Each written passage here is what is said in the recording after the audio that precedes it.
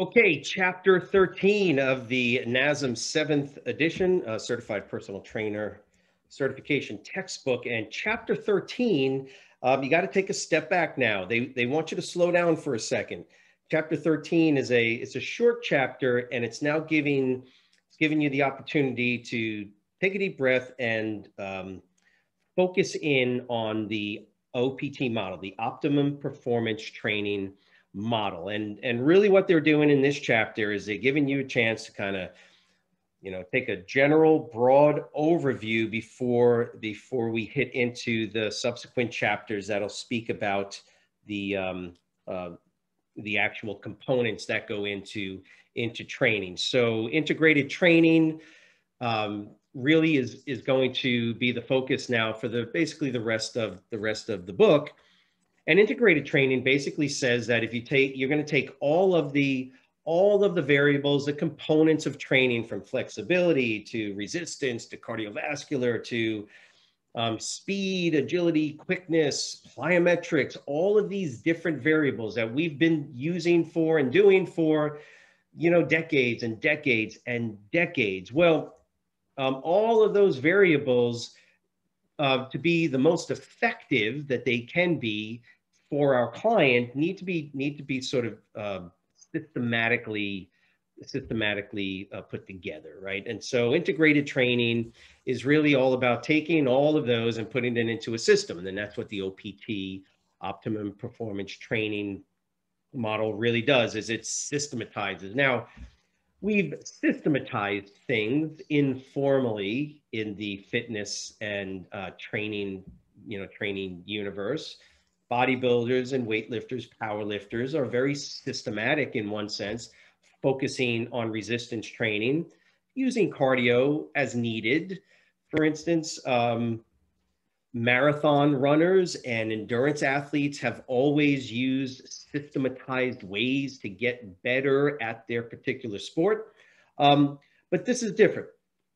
Integrated training says we're going to use all of those elements in the proper sequencing, in the proper levels of intensity, proper amount of time for our client to accomplish the client's goals.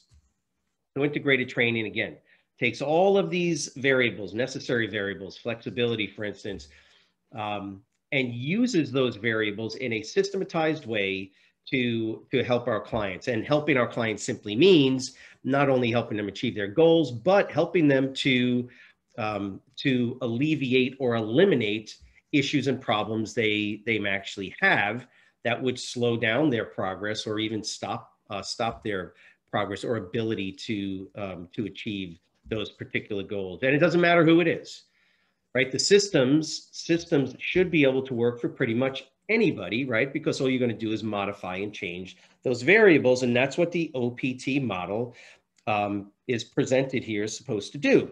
So that's what you're going to see in chapter 13. The systematic and progressive way in which the OPT model is laid out is really what you're trying now to understand and memorize when you go through chapter 13. There's a number of tables in here that I would highly recommend reading through. Your main focus of memorization is going to be the sort of this stepwise pyramid fashion, or moving through progressively through the different phases of the model itself. And you're going to be able to understand a little bit more about range of motion, planes of motion, and then you'll get to the acute variables on page 423. And you got to slow down a little bit now and make sure you get it with acute variables. Okay, the acute variables of training, meaning those different elements of a training routine that you can isolate, look at, and make modifications to depending on what the goals are. So the acute variables are repetitions, sets, training intensity, rest intervals, the total training volume. Each one of those you can make modifications to. So they are acute variables, meaning they are the things that you're doing while you're training, but they can be modified, right? And that's what you're memorizing. You're really going to look at, as you continue further through the textbook, you're going to be memorizing how the acute variables change based on the different phases that you're in through the OPT model, and what the client's goals really are. And so chapter 13, as we continue to go through this, chapter 13 is really designed to help you slow down, take a deep breath, and get a good broad overview of exactly what the OPT model looks like, tastes, and feels like, so to speak. So training based on assessment results. Again, this idea that you have acute variables that you're going to be able to modify, as well as utilizing, see, this is where the systematic part of this comes in.